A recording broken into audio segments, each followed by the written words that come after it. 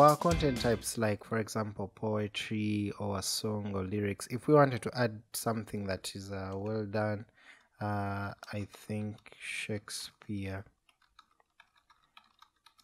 did well.